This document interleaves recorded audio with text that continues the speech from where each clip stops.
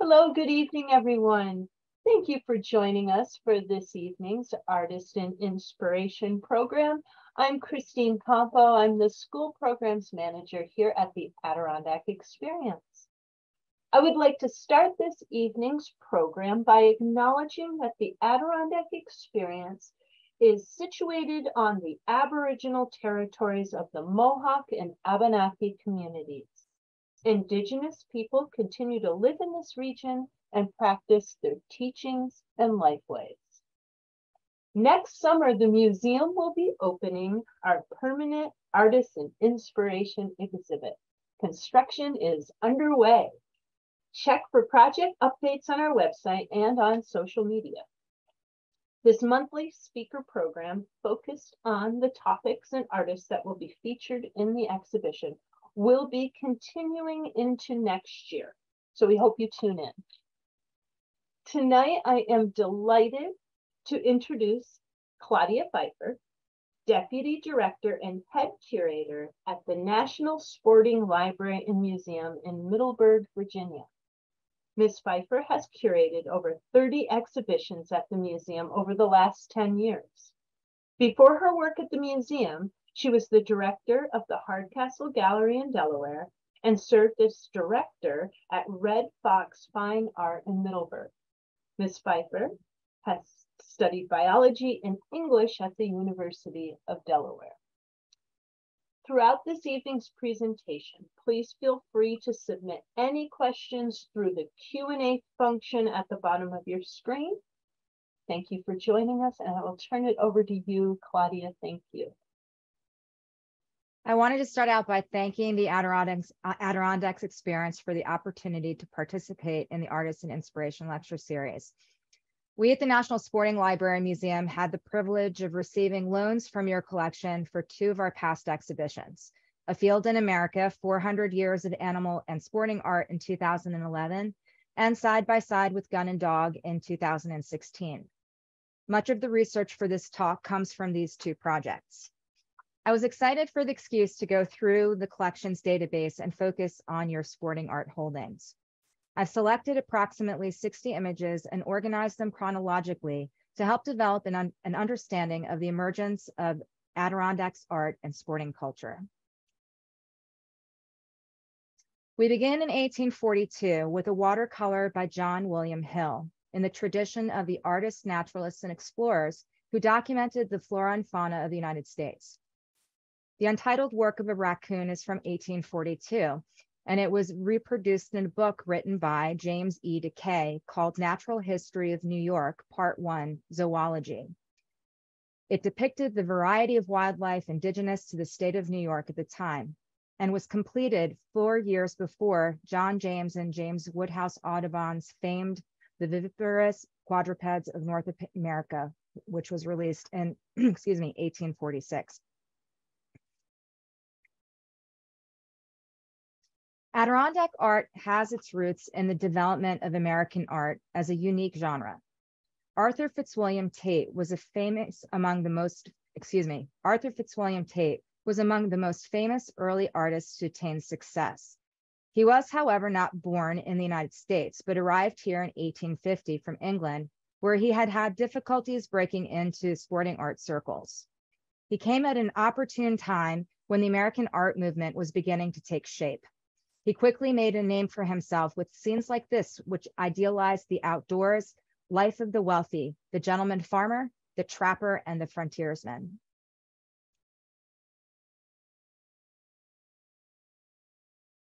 Sporting art representations of horse racing, wing shooting, and fly fishing across Britain and Europe had already been depicted for 2 centuries. The development of American art added variety to the compositions and a fresh perspective to sporting art. The Adirondacks in particular held an allure for its impressive vistas and abundant sport. Many of Tait's paintings were reproduced as prints for an audience that celebrated and aspired to the outdoor life. In Tait's painting, Fishing Through the Ice, 1854, shown here, is Thomas Barber. He was a well-known hunter and fisherman of the era.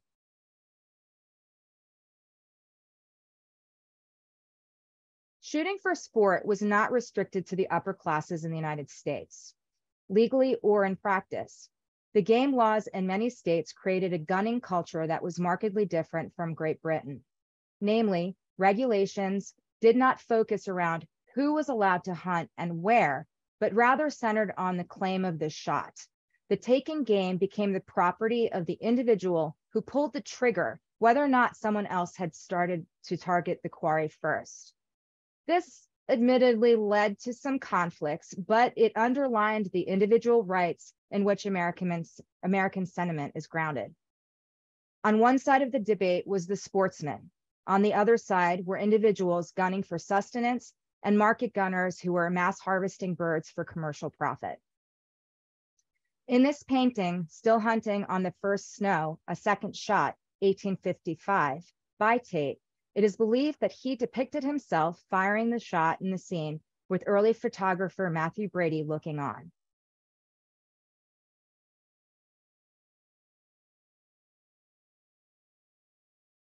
The true sportsman came to represent strong codes of ethics that placed an emphasis on healthy exercise, ethical conduct, restraint, and a kinship with nature. He was a well-read and took to heart the previous generation's writings, such as American Doty's Cabinet of Natural History and American Rural Sports, written in 1830.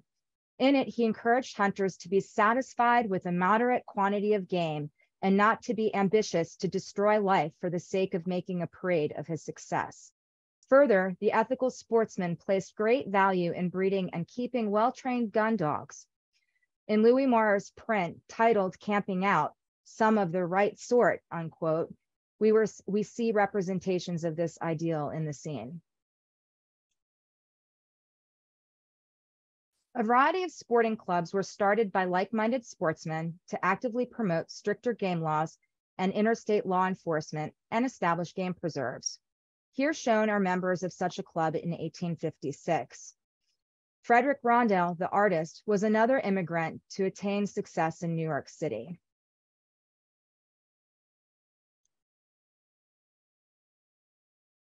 This painting of Lake Placid, Essex County, New York, Rock, is by American artist Augustus Rockwell. He was a member of the Walton Club in Brown's Tract and was noted in the Syracuse Standard newspaper of July 27, 1859 as an accomplished artist, and he was noteworthy enough to be recorded leaving for the notable fishing grounds in the Adirondacks.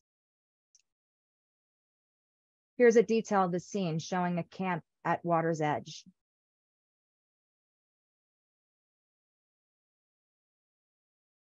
By the 1870s, gunning had become one of the most popular middle-class participatory sports in the country, and Tait's paintings were in wide circulation as lithographs created and mass-marketed by Currier Ives. This Adirondack scene again shows Tait himself holding a rifle and calling to the moving canoe with a foxhound at his side. A hanging buck is in the background. It was reproduced under the title American Hunting Scenes, An Early Start.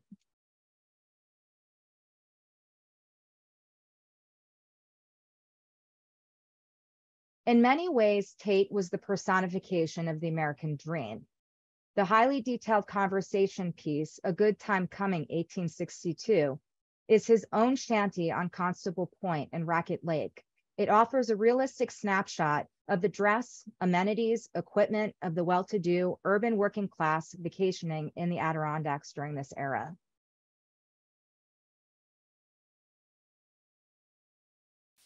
Homer Dodge Martin was an American-born and trained student of the Hudson River School. In the 1860s, he spent summers sketching the Adirondacks, Catskills, and White Mountains, and returned to his studio in New York City to paint them. And here's an example of such a scene. In it, two anglers are shown heading to water's edge with long fishing rods over their shoulders.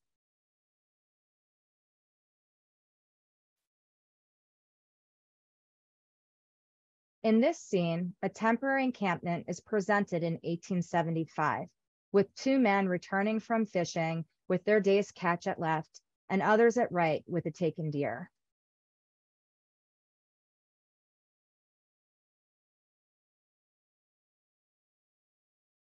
George Lafayette Clough was a Hudson River painter from Auburn, New York. He started out as a portraitist, but then began painting landscapes inspired by a trip to Europe.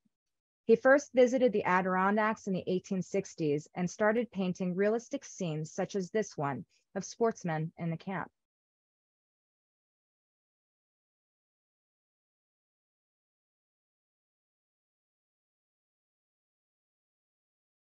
Here is an 1865 depiction of a lean-to with the camping equipment in the foreground.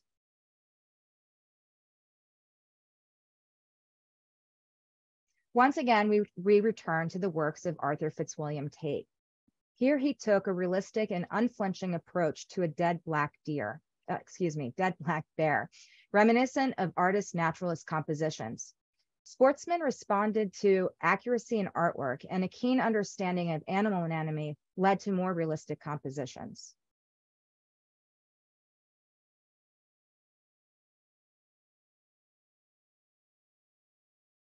Beginning in 1864, Arthur Paton was another artist to keep a studio in New York City.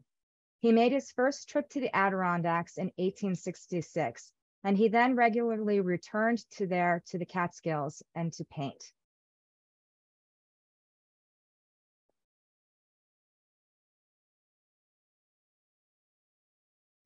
Levi Wells Prentice grew up on a farm in Lewis County, New York. By 1872, he also had traveled through the Adirondack Mountains, painting the views as well as the surrounding region. He opened his first studio as a landscape painter in Syracuse, New York in 1875.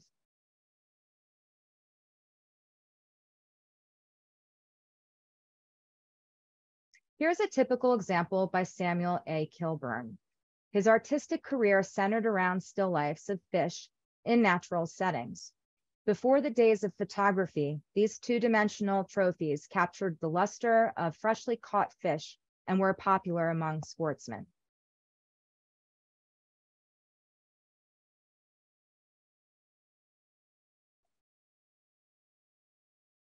Born in Holland, Ferdinand Alexander Wust is another immigrant who attained success as an artist after moving to New York.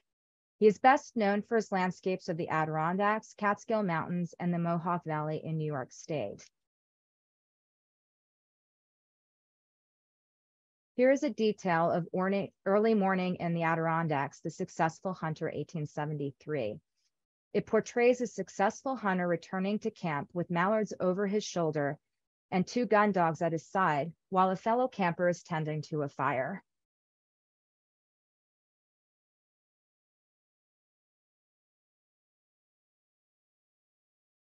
Here's another striking painting by Arthur Fitzwilliam Tait, a portrait of an otter having caught a brown trout, which he recorded as having seen in Long Lake, New York. Tait's abilities as a painter were unerringly informed by his observations of wildlife in their natural habitat.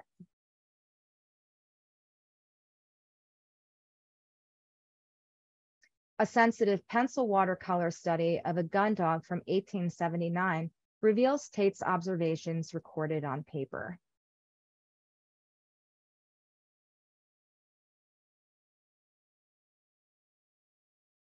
Scenes such as this continued to capture Tait's imagination for decades after he started his career. Here, two sportsmen, one with a rifle at the ready, approach a buck and doe in the distance. There's a sense of balance between their tension and the bright fall tree line.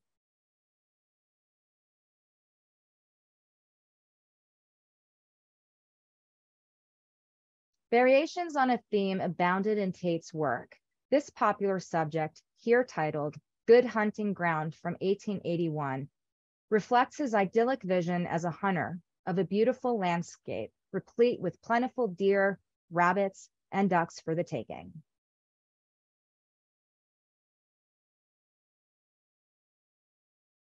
Again, Tait reminds us of his observations as a sportsman.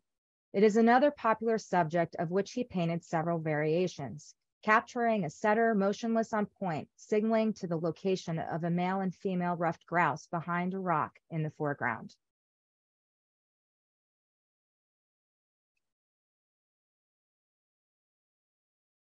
Frederick Sackrider Remington is most famously known for his Western bronzes, but he was a talented painter as well. He was born in Canton, New York, and began camping at Cranberry Lake in the Western Adirondacks in his teens. His painting of Albert Thompson's cabin captured the first year-round dwelling in Silver Lake.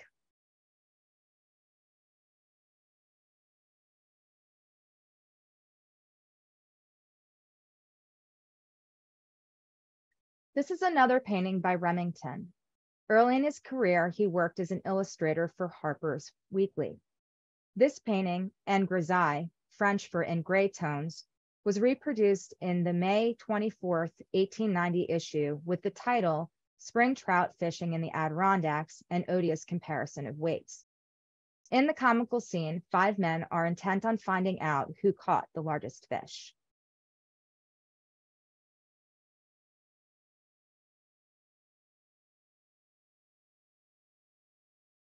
The subject of this self-portrait, John Howard Doig, was born in New York in 1847. In it, he captured the essence of a turn-of-the-century fisherman catching a large fish in heady waters.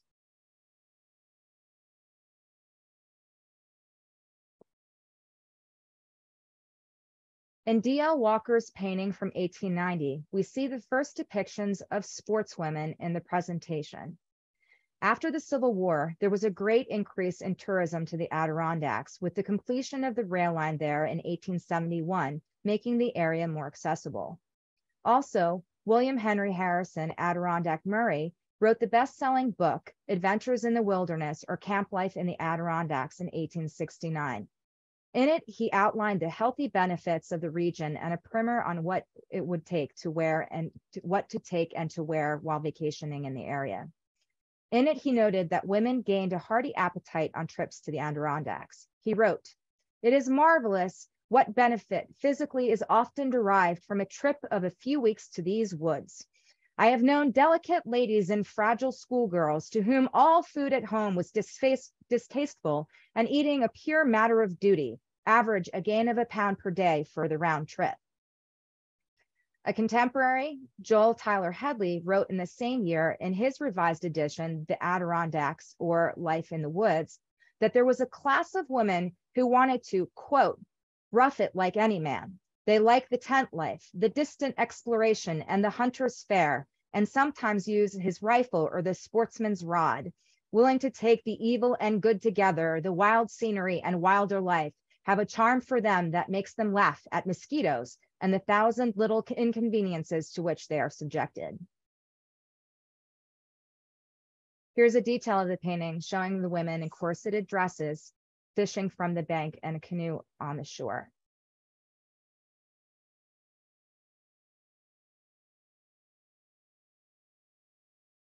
A variety of camp scenes continued to beckon to artists. Studies of texture, dappled light, and shadow are seen in N.A. Morris Camp on the Lower Saranac, 1891.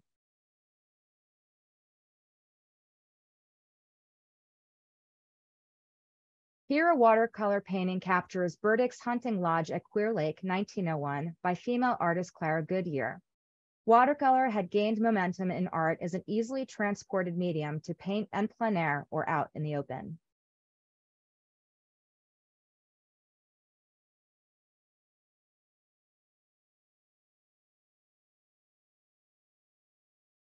The movement towards building more permanent and sizable structures in the Adirondacks is seen in this painting. Baker Cottage, Adirondacks, circa 1902, by James Henry Moser. It is certainly quite a large residence to be called a cottage.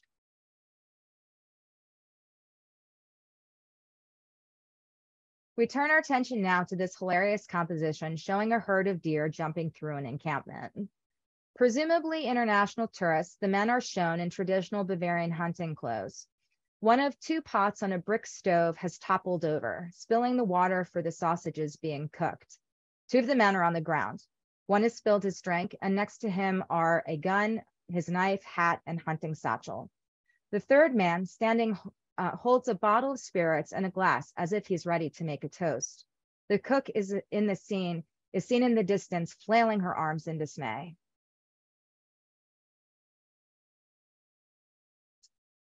This study from nature is by Philip Russell Goodwin, a noted sporting artist and illustrator. At the time, Goodwin had been painting shooting, big game hunting, and angling subjects for years, as well as modeling several bronzes of animal subjects. His continuing fascination with painting what was in front of him is evident in this quiet study, Cranford Camp in Fir Trees, 1920.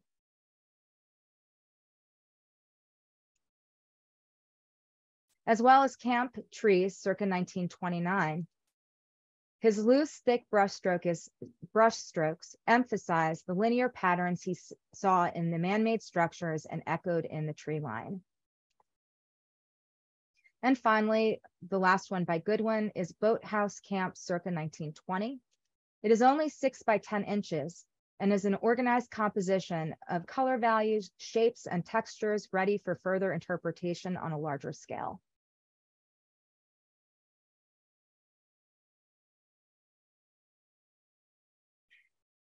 Jacob's Hunting, 1907, by Tait Strebel, is of Albert Jacobs Sr.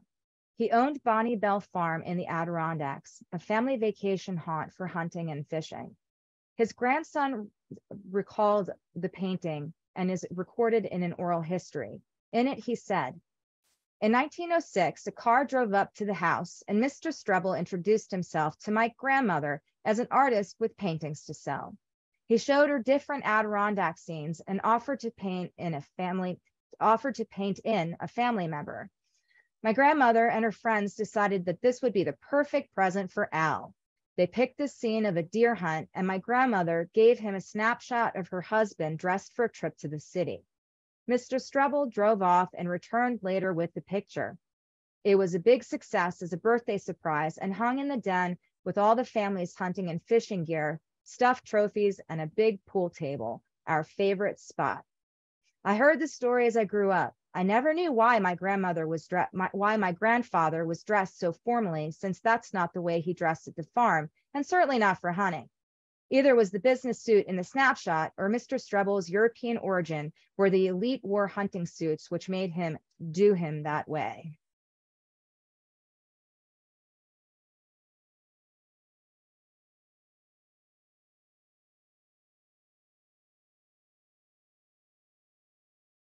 Here's a delicate painting of a smallmouth bass. Some of the best smallmouth bass may be found in the Adirondacks. They prefer cool water and can be found in streams, rivers, and lakes.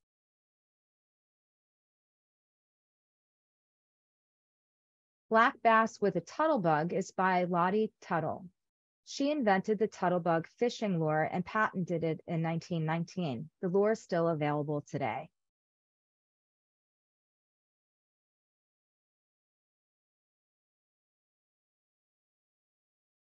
Here she is photographed holding a rifle, proudly standing beside a deer she took. Also in the photo is her husband, Orley Tuttle, who also is standing next to a deer that he took. It's quite the couple's photo, I have to say.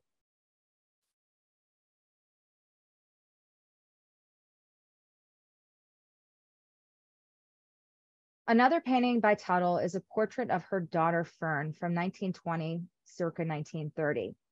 It's a fashionable equestrian portrait of the young lady in avant-garde yodpurs. She was also a fisherwoman and accompanied her father and mother on an expedition to the Red River in 1918, from which they brought home over 100 brook trout. On the trip, they first fished with another new lure at the time called the devil bug.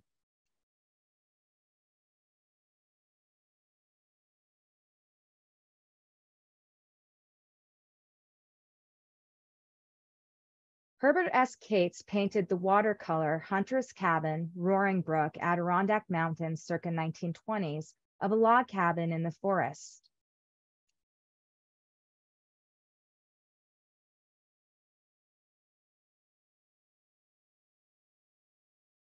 Another by him shows Brandreth Outlet Camp, Forked Lake. Brandreth Lake Outlet remains a great location for brook trout today.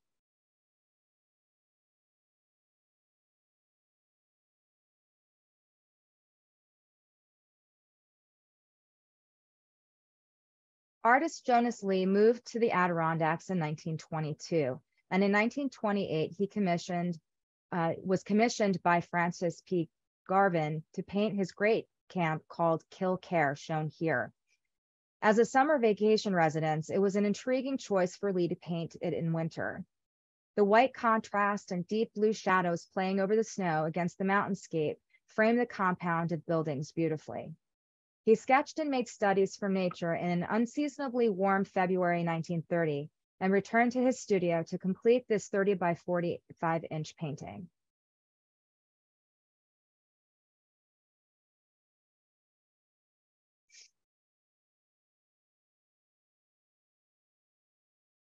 This quaint scene was created from the imagination of a Uriah Abraham Lawson, entitled The Monarch of the Heron Race No. 1, first painting 1933. The artist was 61 years old at the time and noted on the back of the canvas that he had, quote unquote, no lessons.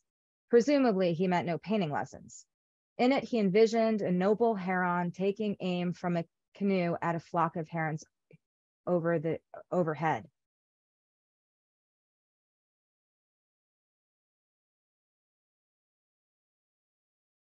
Paul Bransom's watercolor, Landscape with Hunter, Dog and Geese, circa 1935-45, is a vibrant study of fall foliage, a hunter, his dog, and geese in flight overhead.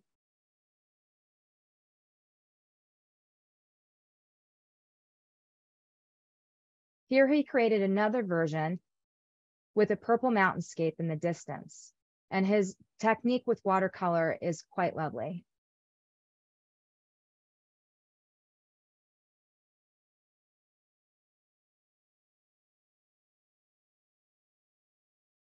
Another study of the cabin is seen here in the woods, titled Trapper's Hut, Roaring Brook, 1941. The monochromatic composition is another study of shape, perspective, light, and shadow. The chimney rises from the right of the roof, and tall trees obscure the back of the cabin and create shadows across the scene.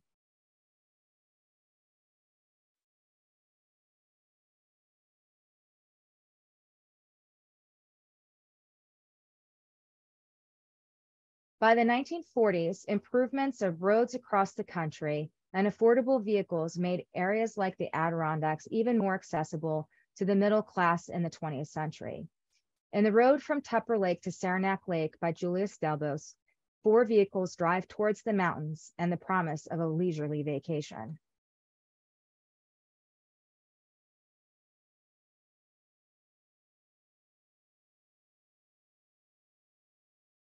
A fisherman's hat with flies attached to it, a fishing net and 2 fish, and a rod in the foreground are evidence of the fly fisher not in the scene. It harkens back to the still lifes popularized in the latter quarter of the 19th century, but with a 20th century aesthetic.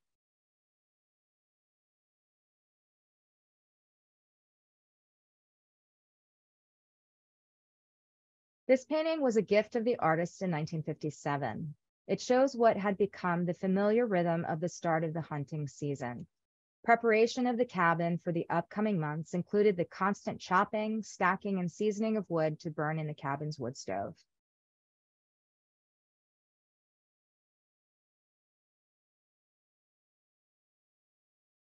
This life-size painting of Cedric Gates from 1975 is by Donald Gates.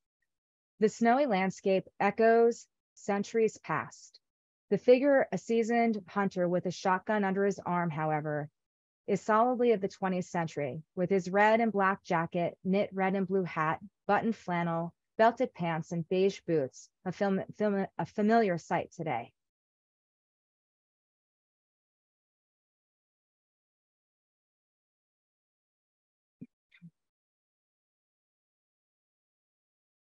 The art of fly fishing has captivated fishermen back to the 17th century and Isaac Walton's Complete Angler.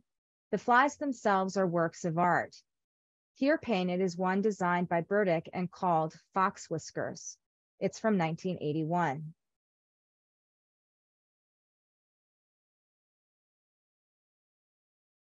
Another one inscribed Pheasant from 1982 takes inspiration from the elegant game birds with long feathers.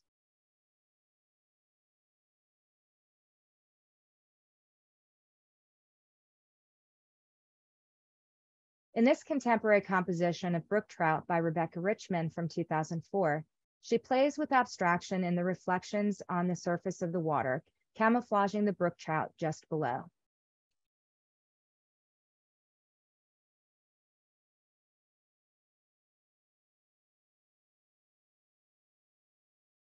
And finally, here we come to the last image in the presentation, Snowshoe Rabbit in Adirondacks 2009 by Marvin Dennis. Just as we started with an intimate portrait of an animal in a landscape, we end with one. It shows a snowshoe hare under a snowy tree limb, beckoning the viewer to imagine it hopping off into the distance, and invites us to preserve the Adirondack scene for generations to come. Thank you for joining me on this art historical journey of the sporting art of the Adirondacks from the Adirondack Experiences collection. It's been a pleasure presenting to you.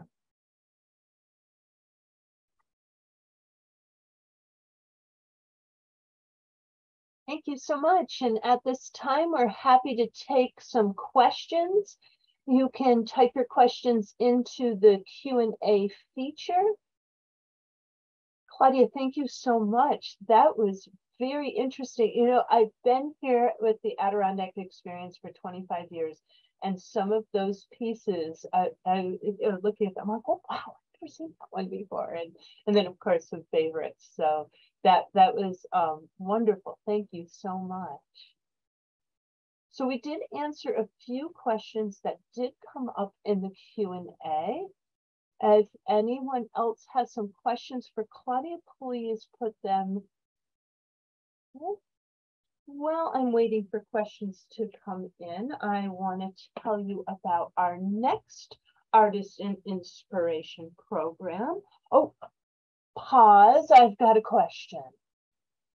Oh, here we go. Claudia and Christine, do you paint as well? I am going to say that I do not paint very well, although I did do that paint and sip up there. Claudia, how about you? I realized that I was way too much of a tortured artist to continue by the time I was about 18 years old, and started to enjoy other people's expression over that uncomfortable feeling of never feeling like I did it well enough. So no, I don't paint anymore. Thank you for that. We have a question that says, will the show come to Middleburg? So that would be our paintings. And you did mention earlier that you have done exhibitions with our pieces in the past. Yes, we've taken loans before. I mean, it would be an amazing opportunity to mount an exhibition surrounding the wonderful works that we were able to share this evening, but it is not officially an exhibition. Indeed. We got a question, are there paintings available as prints in the shop? And yes, there are some, definitely some prints in our museum store. We'll have to check that out, and also check out online.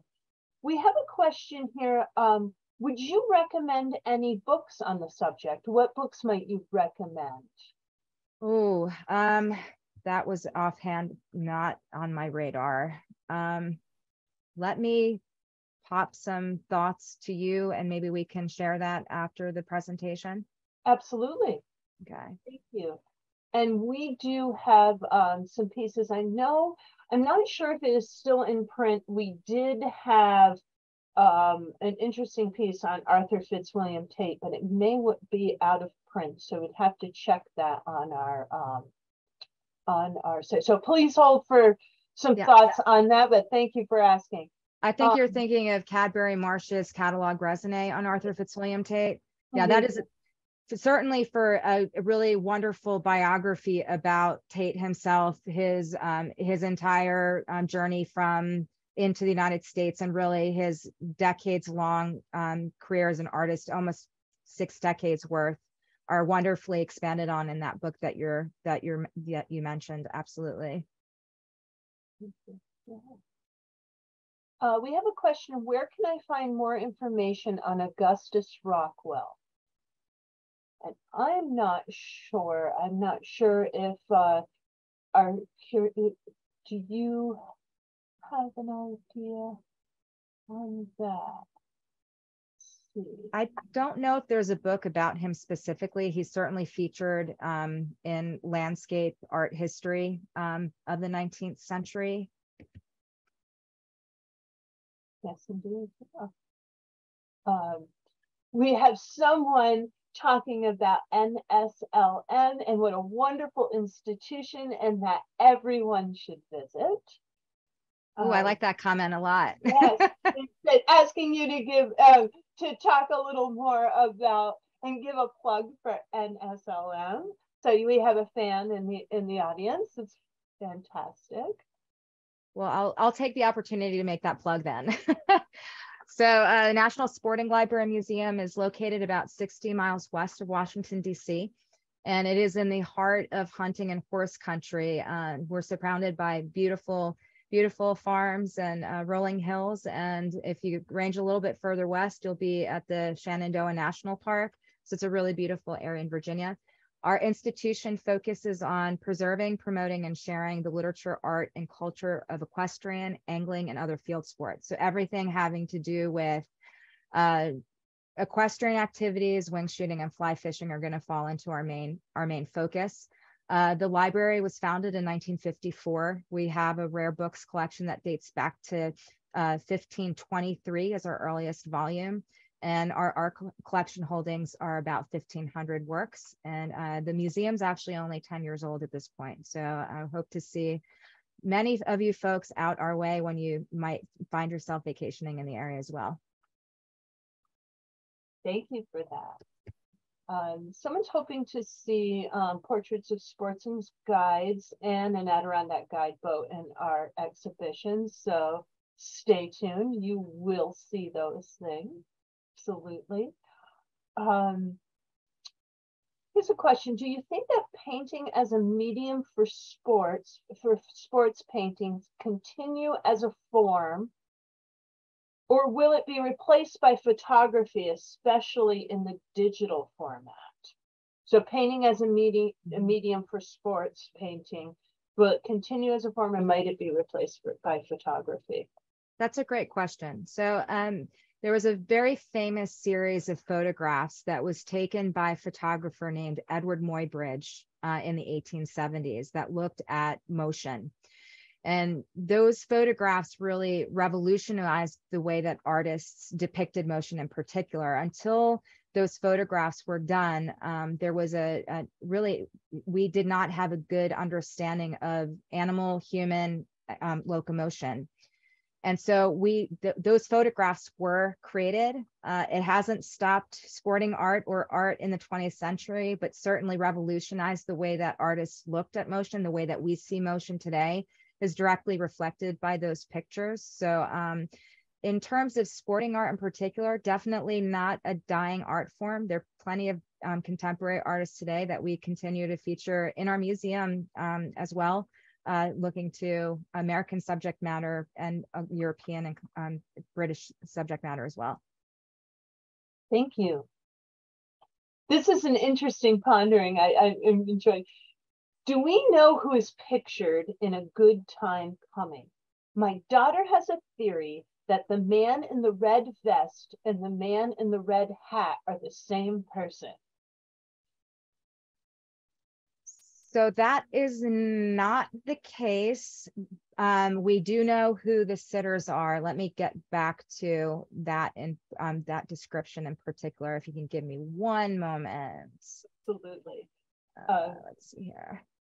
An interesting theory, and I do know that we do know the people who are depicted in the painting. So other than Tait, we also have a good friend of Tait's who is John Osborne, and he was a liquor importer based out of Brooklyn who's featured. And then the other two were guides that were accompanied them on that trip to his shanty. Yeah, thank you.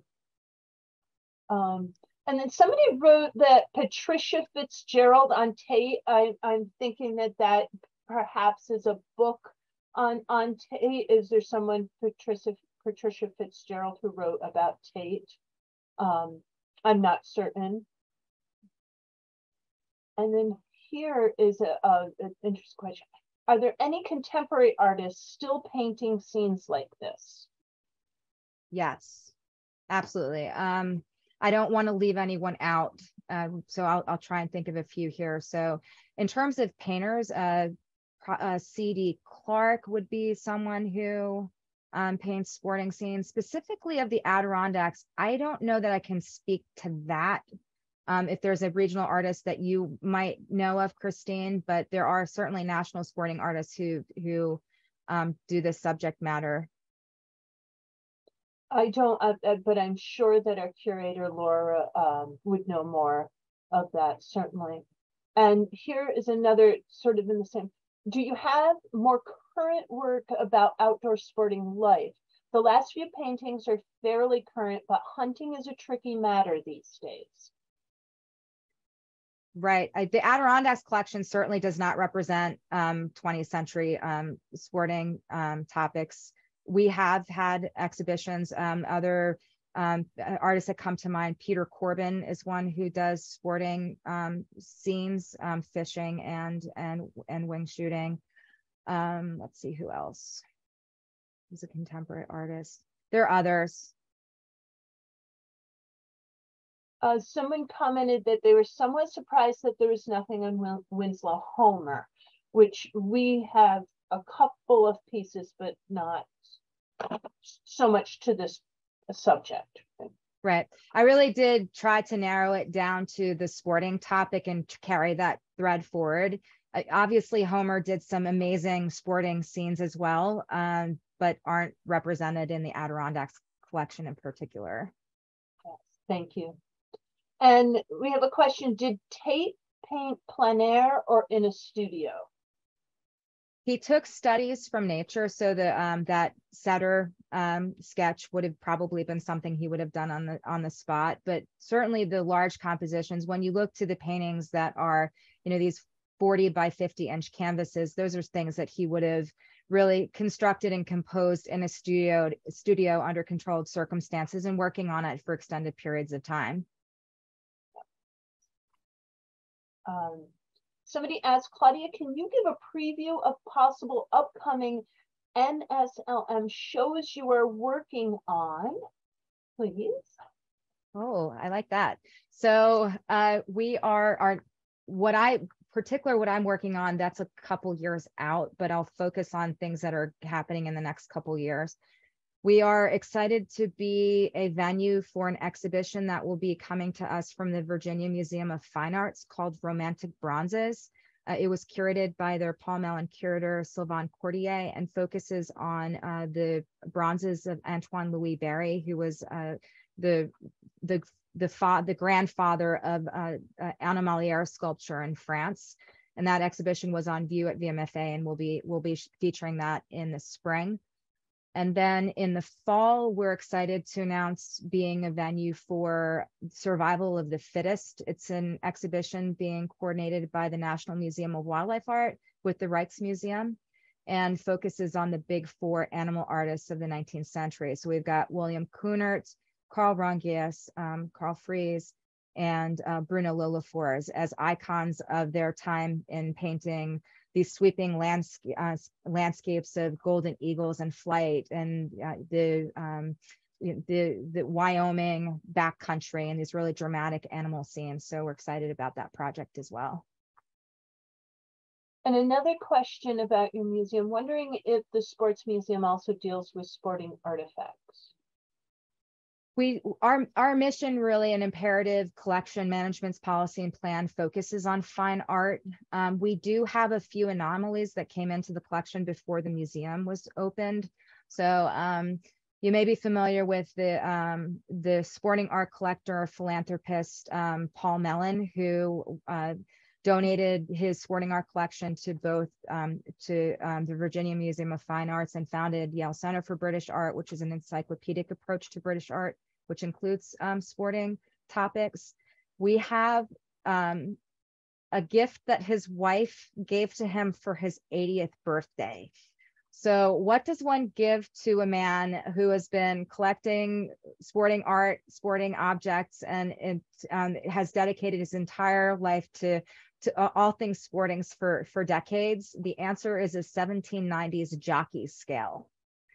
So we have a jockey scale from the 1790s. We also have his riding boots. The library collections has prehistoric horse teeth is another anomaly that is in our holdings, but fun to talk about.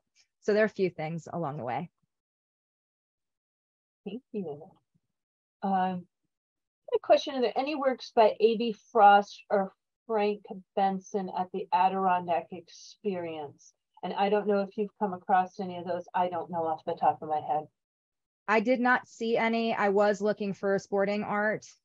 We have 2 Frank Weston Benson paintings in our collection. One of setting out in a sailboat, and another that's a really dramatic fly fishing scene, an oil painting. And the second artist was Pleisner, did they say? A.B. Frost. A.B. Frost, sorry.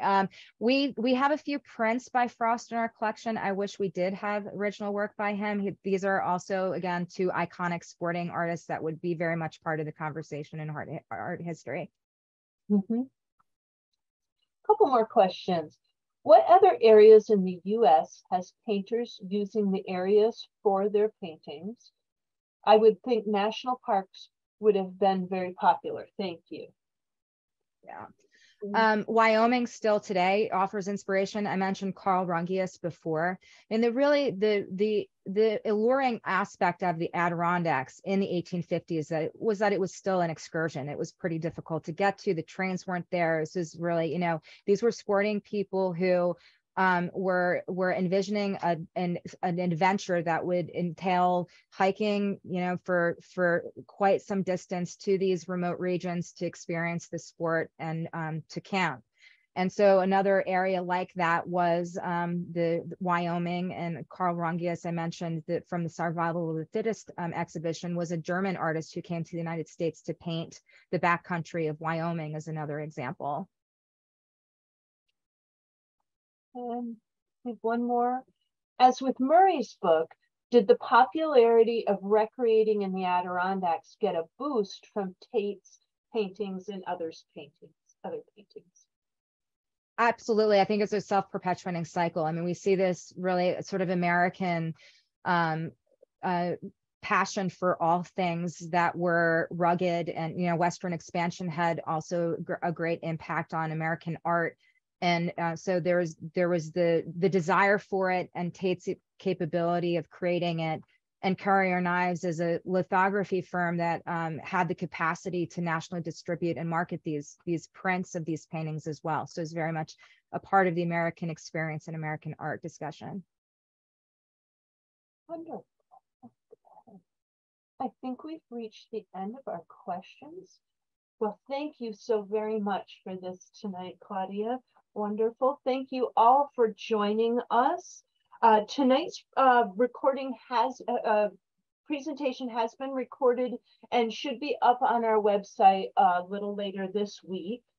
Our next Artist and Inspiration program will be on December 12th, and this special program will be a panel discussion on the status of artists in the Adirondacks, featuring several artists and art leaders across the region, and will be moderated by NCPR's Mitch Tait.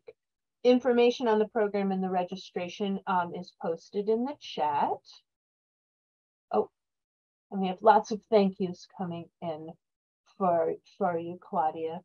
Great session, excellent presentation, lots of things coming in. And for those of you in the region who are looking for a spirited evening of libations, please check out our taps and trivia takeovers at breweries throughout the Adirondacks. We'll be at the Sacandaga Brewing Company on December 9th and in Lake Placid on December 14th.